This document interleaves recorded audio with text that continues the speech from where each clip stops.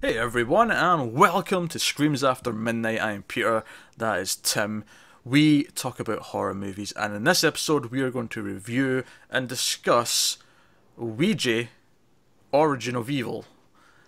We will start spoiler free, and we will give you warning before we go into the spoiler crypt halfway through, somewhere in the middle. So you can watch a little bit and see if you like the sound of it without getting anything major spoiled for you. So yeah, let's get into it. So I think the first thing we have to mention is we watched the first one about a month ago, and we hated it. We despised that film. It was probably the worst film of the year it came out, or if not, close to it. Yeah, I'd say it's about right. Absolute garbage. Gutter trash. The worst of the worst. Generic Hollywood pap. This one's not that Agreed. bad. Yeah. So, Ouija Origin of Evil, of course, is directed by Mike Flanagan, who directed Hush and also directed Oculus. Now, Oculus is a movie that I liked set up for, but I thought it fell flat in the last act. You know, the ending didn't really, well, give an ending to the movie. And Hush was a fun movie, I thought. I liked Hush quite a bit. I liked Hush. I think that it didn't live quite up to its potential, but I do think it's still an enjoyable movie. Oculus, I feel like that's something I need to watch again, especially now knowing a little bit more of Mike Flanagan's work. I feel like Oculus I was something I watched on Netflix one day and then might have like been doing other stuff or maybe fell asleep like a little bit towards the end and then had to rewatch it or something. So I do kind of want to go back and check that out. Yeah, so that's so. I think, So, sorry, I don't think like Mike Flanagan's like my like favorite director or that I get super excited when he does a movie now, but I think he's a very promising director and I think his stuff is at least like at the very least watchable. oh yeah, I don't like. I would agree. Promising's the right word for him. I don't like. He's not blown me away yet. I liked Hush quite a bit, like I said, Yeah. but you know. I feel like each movie I get a little I like a little bit more or get a little more excited for. So with that said, so he's involved in this. So after the absolute trash of the first movie, this was kind of weird. It was like, all right, well the director's kind of not bad, so who knows what this will end up being like. And then the reviews were coming out, and they seemed quite positive, surprisingly so, which was really weird because Ouija, the first one, did not review well at all. It had like 1% on Rotten Tomatoes. It was like diabolical.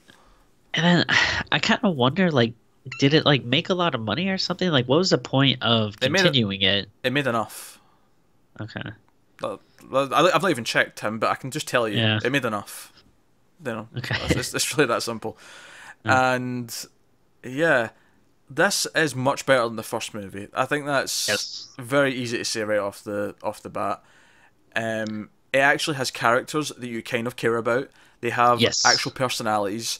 They have stories. They have connections with each other, and it slowly builds on what the story is. And it even dares to be fun, Yes. especially early on in the film. There's like fun elements to it.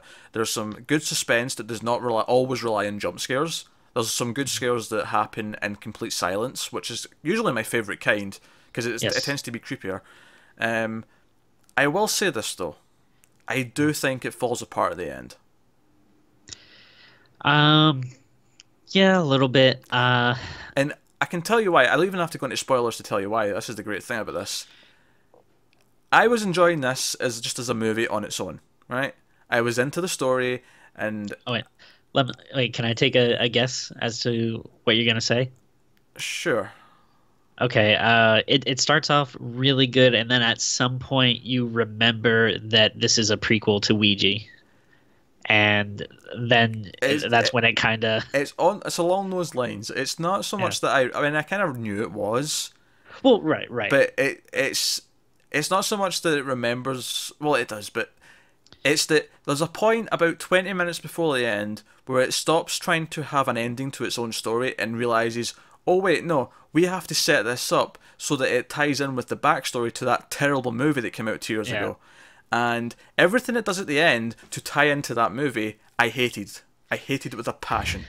Yeah. See, like when I say like obviously going into the movie like we knew it was like a prequel and everything, but like honestly for me, I didn't even realize that these were like the same people in the same house until it started getting closer to the end. And it's not like I, was like completely ignorant or anything. It's just that you get like caught up in their story and stuff in the beginning, and like you said, they're much more developed, interesting characters. Well, see, this is the thing, Tim. I think it's partly what you're saying, but I also think that it's also because the first movie is one of the most forgettable movies I have ever seen in my Yes, life. yes, See when it was getting towards the point where they were tying it in, I was like, does this even sync up that well?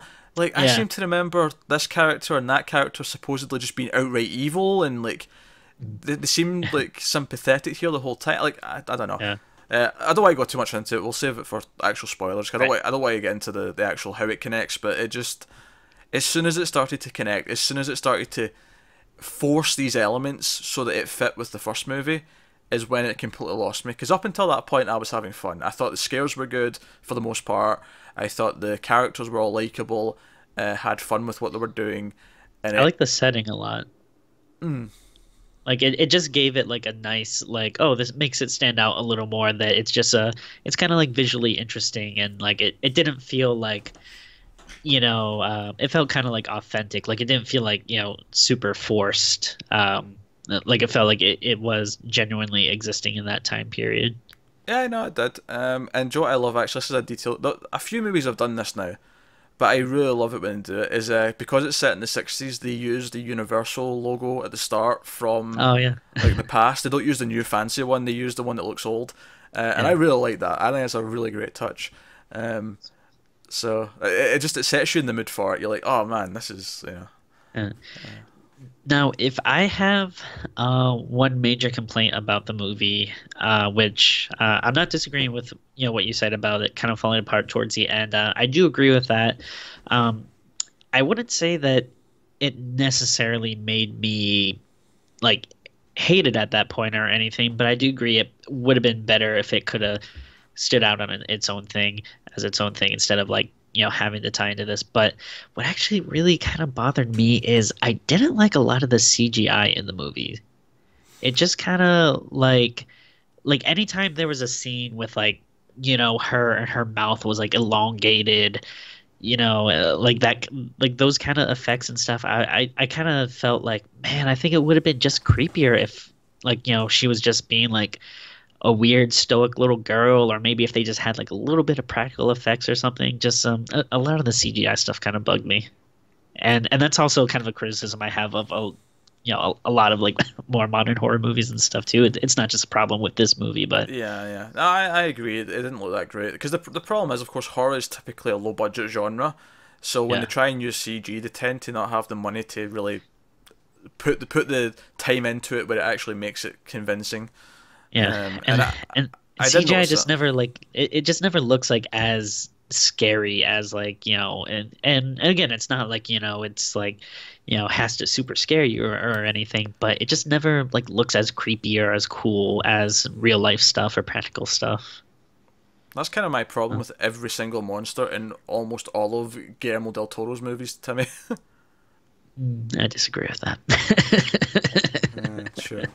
Um, but yeah, I think some CGI has worked in horror movies, but I think it works when you don't even realize it's CGI. I bet there's probably examples where I go, oh, that's CGI, Timmy, but oh, really? All right, okay, it can work. Like, but you didn't Yeah, notice, and that's why it worked. yeah, I was thinking maybe, yeah, Yeah, there's probably instances like that, or sometimes, like they'll use a practical effect, but maybe use some CGI to touch it up like a little bit yeah. or something. Yeah, Um, yeah. Like obviously, like if you get something like a hole blown through someone's like stomach or something, you need to have like CGI to like do it. But you yeah, know, you have the practical edge of the hole though, so that and then the insides, so you can do stuff like that. But yeah, um, not that there's a hole through someone's stomach in this movie. That's just an example. right, Uh, but no, I liked the. I thought the little sister who uh, she's the one that gets possessed, Doris, or I say possessed. It's kind of possession. It's no yeah, whatever, but yeah, she's the one that ends up being creepy, and I actually really like her at the start of the movie. She's a very likable kid, as is her big yeah, sister, and I almost didn't think her big sister would be because early on in the movie she's like a teenage girl. She's sneaking out to hang out with her friends, and you Yeah. think there's going to be this constant plot throughout the movie of her and her mother like arguing and fighting about generic teenage crap, and it doesn't really happen. It's all kind of like it's there for like character reasons, but it's not like super intrusive, and it's not like dragging the movie down. Like Yeah. it's there just the right amount to introduce the elements it needs to introduce. Oh Um, yeah, definitely. so Like I don't think there's any point in the movie where I was like, "Oh, come on, get on with it. Just get to the ghost or something." Like I was kind of just as invested in their story, as all the, weird crazy stuff that's going on. yeah, yeah, and I think them, and this is from the trailer, of course. I'm not spoiling anything. Them kind of being sham artists who like trick people into thinking they're talking to their deceased loved ones. Mhm. I think it makes it like an interesting setup because they know all the tricks, so it makes Yeah. them question when anything real actually happens, and especially the big sister who is really cynical and really doesn't believe in anything is like pointing it out. But she does care for her sister. She tries to protect her sister when the occasion calls for it. Yeah. So no, I think the characters are really likable. I think there's some really good scares where there's just something in the background of the scene. I talk about always loving this when there's just something there, and the music doesn't go dun to let you know that there's something there. Someone will Yes. just walk past and you'll see the shadow of the figure or something in the background. Yeah. There's a few great moments like that in this. Yeah, I'd agree with that. Yeah. So no, some I think it's good stuff. I think when some of the backstory comes in and they explain kind of the history of what's going on, I kind of like that too. It became very pulpy, Yeah. but because the movie wasn't like, I don't think the movie's super serious. I feel like because of the way the kids are, because of the way the little girl, the way Doris talks to things with the board and the way she treats it, there's an element of fun spirited about it. So I didn't mind that the backstory was kind of pulpy and like, you know, goes where it goes. We'll talk about what it actually Yeah. is in the spoilers. Yeah, no, I was fine with it.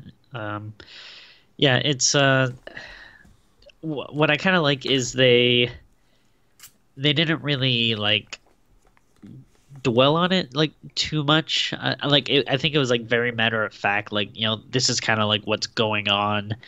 And but then it didn't really become about the that thing. If that makes sense. Like it didn't become like, oh, like this is who the spirit is. Now we got to battle. Like Yeah, or that kind of thing. It's still very much, even though you find out like what the backstory is, it was still very much about the family. yeah. Although the problem is that the ending with the family doesn't make a whole lot of sense because it does have to just tie into that first movie. Blah Yeah. blah blah blah. God damn it. What a way to just kind of like, you kind of know going in it has to tie in at the end, and Yeah. you know it's going to probably ruin it, and then it does, and it's like, I'm upset, but I knew it was going to do it, but it just, Yeah. it would otherwise been a really solid movie, and now it's got this big problem at the end. Yeah. Um, so yeah, I think we're good for spoiler free. I think we've kind Okay. of praised it quite a bit, but with the big caveat, the last 15-20 minutes. Yeah. Yeah, I mean, I would say if for whatever ungodly reason, if you liked the first one even a little bit, definitely go see this one. It's much, much better. And you know what? I was actually pretty happy, because for all of October we've been doing a lot of like older movies and stuff, and I was actually pretty happy to actually have the chance to go to the theater and see a pretty decent horror movie in October. Yeah, well, we can only go do that during October if they release some during October, Exactly. which Exactly. they didn't this year. They released a lot in September, bizarrely. But so yeah, we're going to go into spoilers. So full spoilers now in the spoiler crypt for Ouija, Rise of Evil, or sorry, Origin of Evil, Rise of Evil.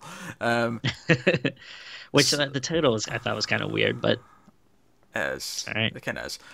because it makes it seem like, I guess you're being like, oh, the person from the first movie was evil and this is their origin. Okay, whatever, but it makes it sound much more grandiose, like the origin of all evil. Like, Yeah.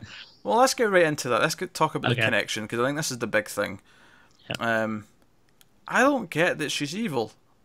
Like, I feel like she's only the way she is because she's like the first movie, from what I remember, and I don't remember it well, folks. Even though it was only a month ago that I watched it, like that movie is so goddamn forgettable. But I do distinctly remember the big sort of thing, like towards the end, being that Lin Shaye's character's like super evil, you know? And in this movie, Yeah. nothing up until that final scene when she like becomes possessed and kills her mum. There's not a single moment where I think she's anything other than a nice teenage girl who's like trying to save her sister.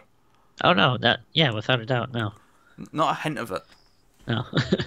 Um, so And it which I and it guess I mean if that's the reason why she's evil because she's actually a demon inside her, then sure. But it didn't feel like the first movie was like saying that. It felt like it was just saying she's evil.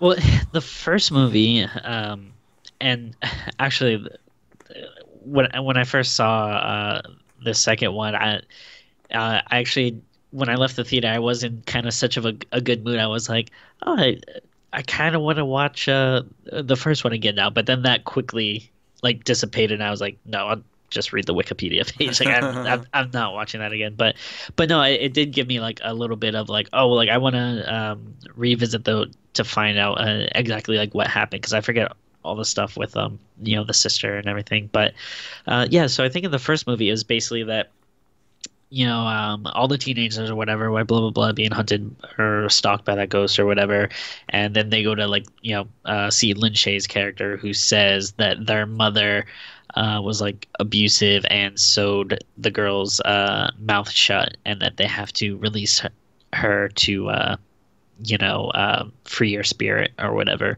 And then the big twist was that obviously that wasn't the case, that all the evil spirits were in the sister, so when they cut her mouth open they all came out. And but what's weird about that is like in this movie it seemed like that was the way to stop the evil spirits was by sewing the mouth shut. But yeah, it kind of didn't work because it seemed like just the evil spirit just went to the other sister, Yeah, or at least one spirit. yeah, at least one did, and even then, Yeah. like, even if it all fit perfectly, the problem would still be that it just doesn't fit the movie. Like, Yeah. honestly, this movie feels like it should have a happier ending. It feels like we should see even if the mother dies, that the sisters survive and like take Yeah. care of each other or something. Like, it felt like it was building to that kind of ending. It does not feel like it's building to a sad or scary, spooky ending where everything's messed up forever. Yeah. It feels out of place. In the final 10 minutes, as soon as it comes in, oh, you need to sew the mouth shut, kind of thing, I was like, why? What? It didn't make sense to me, and everything after that point just didn't click, and it just felt like, oh, these are just random things. Like, the movie kind of had rules up until this point, and then all of a sudden, Yeah. it's gone. I did like the backstory. I like the idea that the reason why this is all here is because technically the house is a graveyard, because this evil Nazi doctor used to experiment in people in the basement. Like, I actually kind of like that. Yeah. It's so ridiculous and pulpy, but I love it. And I did like that too because I didn't see it coming. Like one of the rules that they establish is that you can't play in a graveyard, and then they have all those bones there, and then when they kind of discover it, and they're like, we've been playing in a graveyard. I was like, oh, that's kind of cool. Like I didn't like, even though at that point you knew there were like dead bodies there. I was like, oh, I didn't really put it together that like they are automatically breaking a rule as soon as they're playing in the house. That counts just because there's like people buried there. It just counts. Yeah. I don't know if I wonder if one person counts though. Like if it's just one body. Is it a graveyard if there's just one? Good point. I don't know. Cookies. But I assume that there's multiple bodies, but we only saw that one main skull or whatever. I always saw several when the priest put his hand in and he had it lit. You could see that there was like multiple like torsos and stuff. It was. Oh, true. Yeah. It was obvious there was like at least several. So. Yeah. Yeah. So that's fine. I loved when Doris is like being really creepy to the boyfriend. Yeah. He's like, do you want to know something cool? What? Yeah. When you're getting choked to death, this is what it Yeah. feels like, and she describes every part of it in detail. It just looks super creepy. Yeah. And then there's like a really good, like beginning to. I think it was at that point too when she kind of like first sneaks up on him or whatever, and like she's like, I forget what she says, but he does this like kind of like little like, oh hey whoa, like he gets like scared by her. That just I don't know, it just like felt like a really cool like nice real little moment. Yeah. And I was saying how the movie's a lot of fun, and because it was making me laugh. See early on when the older sister Lena sneaks out to go to her friends, and that's where she plays the Ouija board for the first time. Yeah. her friend was cracking me up, the scared one, who Oh yeah. after every single thing that the board said, she'd go, "Oh my god," and she'd say Yeah. it every time in the exact same way, and it was really cracking me up. And then when like the other girl's mum opened the door, she just started screaming Yeah. her head off like Yeah. ridiculously, and it was really, I was like disappointed we didn't get to see more of her because she was Yeah. proper making me laugh with how like over the top scared she was. Yeah. But no, so like yeah, it's good fun. One of my favorite like creepy moments was after Doris has been using the board herself. We see Lena's bed sheets getting pulled away, and she keeps Yeah. taking them. And you kind of like expect a certain scare. Your mind's sort of going, oh, there's something at the bottom of the bed that she's going to see when she goes over to pick them up or whatever. Yeah. But it's just such a subtle thing. When she goes up, she picks the sheets up, she lies back down. You can see the door, like you know, it's sort of behind her, and you just see Yeah. this dark figure standing there. No music sting, no loud noise. It's just there. Cut to next scene. Yeah. Simple, Yeah. That effective. yeah, that was really good. I liked that like the little glimpses we got of the like that shadowy person. Like I like it. I think the first time when Doris is looking through the planchette and you see that thing, but it's just like, you know, it's not in focus or anything. It's just like off to the side, and you don't even really notice that at first. And then once you do kind of notice it, it kind of like quickly like scampers away. Well, I would argue you don't even notice it until it moves. Like that's what makes, Yeah. because it's just like the arm just sort of like peeking out, and Yeah. you know, and then it like moves off, and you're like, oh, jeez. Yeah. And I do like that when she has that like pain in the back of her neck, and she has the idea to go to the mirror to Oh see. yeah, yeah. I was like, oh, there's going to be one like holding the back of her neck. Yeah. I was almost disappointed it went full on like ridiculous CG and like went inside her kind of thing. Like that felt a bit over the top, but Yeah. It was a little much. at least the build up to it was good. So Yeah. Uh, So, I like some of my other favorite scenes were with the boyfriend again. There's the big like I guess maybe you'd say it was a jump scare, but I still liked it when his dead body grabs him from after he's hung. yeah. Because he's hanging from the middle of the staircase, and Yeah. we get this thing where it's like really tense. Like both the big sister and the mom are like sort of staring at Doris, and we see the mom like fly back as if like a ghost hit her. But then we just see this body still hanging, might I add. So it's almost like a bungee rope comes in and like grabs her, and it's really creepy. Now, would you say that was like a jump scare? Because it does, like, I feel like people did like jump in the theater, but I feel like it's not like, you know, it's not the typical kind of thing where someone turns around or something, like it doesn't like jump right in front of you in the screen. It's kind of like this, it's maybe a little more subtle, like it comes in from the side. It's not like, you know, super focused on it. And it's also happening while this other thing's happening. So It is a jump scare, but it's not a cheap jump scare. okay, I like that. Because Yeah, it's building to it and it jumps, but it's not a fake out either. It like continues on, and there's like, you know, it's so. And then another scene I really liked with him too that was I thought was really intense was when she takes him to the basement and she shows him the hole where they found the money, and she's just like, I forget what she says to, but she, you know, she wants him to go in for another reason, but she's like, yeah, like just put your hand in, and it's just like, it's just like so dark, and it was like a nice tense scene too. Yeah. I don't really have a whole lot more to add. I just want to reiterate how much of a shame it is that those last like 15 minutes just kind of ruined the movie for me. I'm not gonna lie. I would say I didn't like it either, but I don't think I hated it enough to ruin the movie for me. Like, I think I was just like kind of okay with it. Like, I would have liked something better. I would have liked it to just be its own thing and not have to tie in, but I liked it enough up to this point where I guess maybe I gave it a little more leeway or something.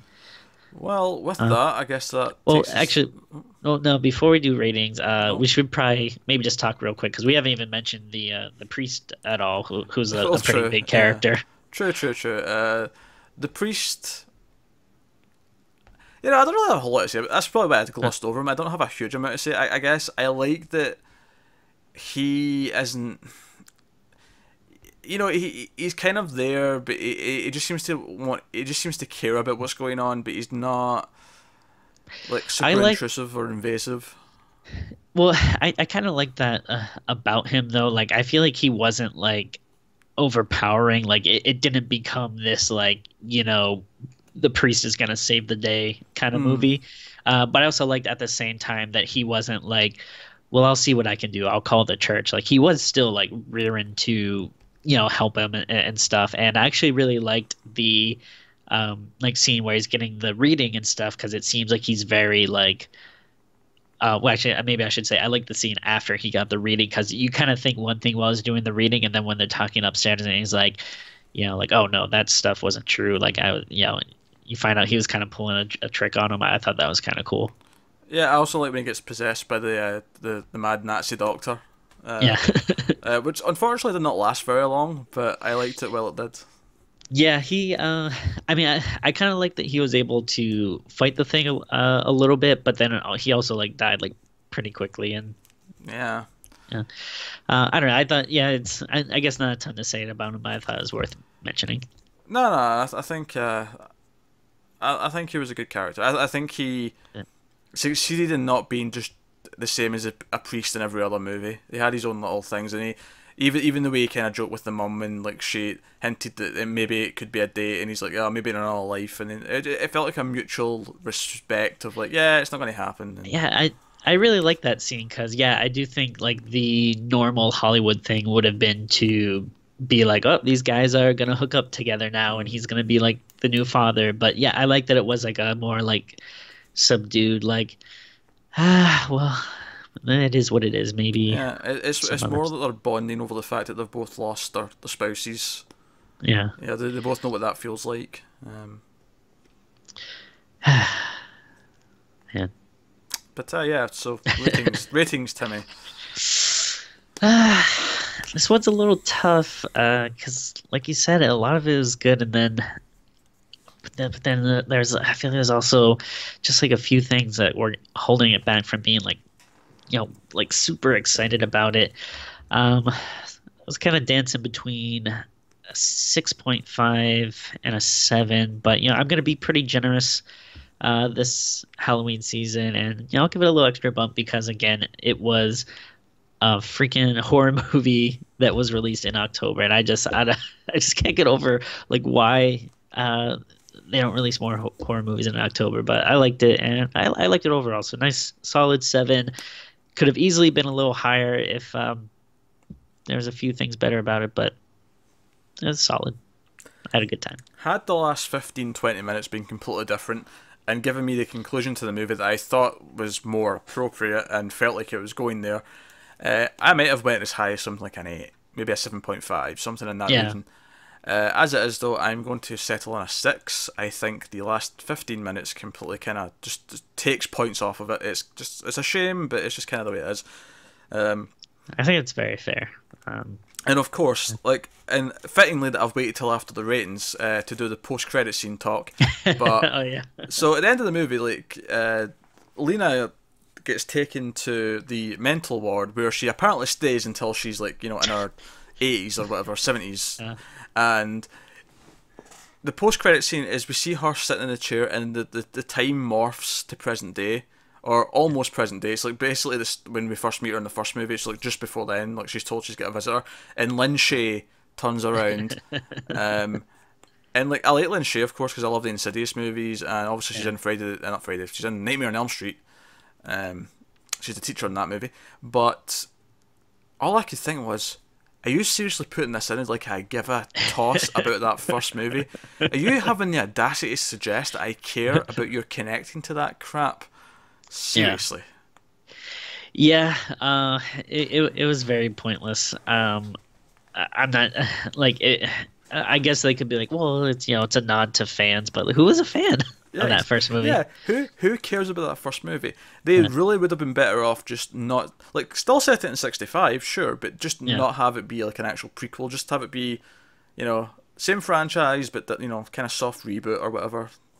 Yeah, and also I don't know if you notice it, but if they were going for a big surprise, they totally give it away because in the credits they list Lin Shaye like they list her name, Yeah. which normally I don't even like.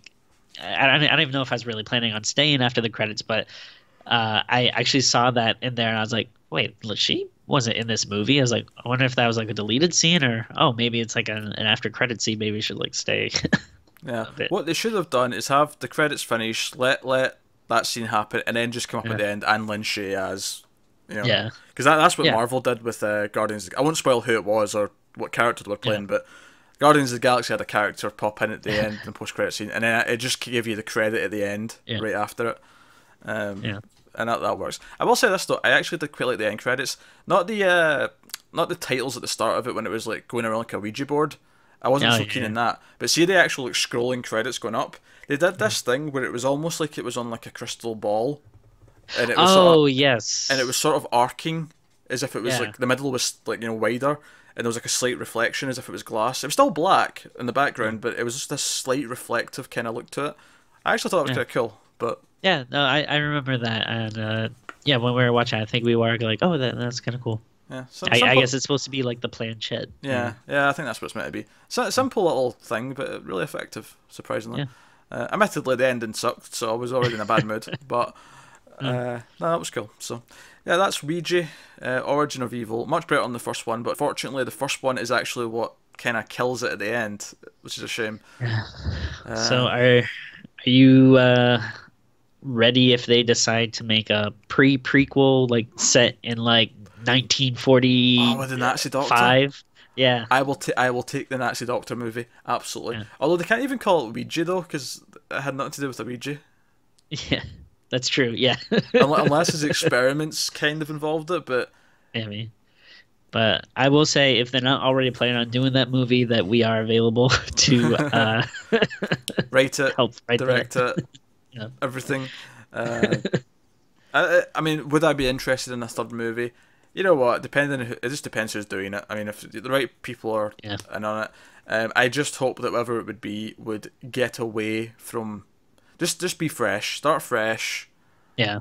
keep away from the story of the first two. Even though this one up until the end was good, it's like what killed it was connecting to that first movie. So just start clean slate, Ouija board, characters do something stupid, take it from there.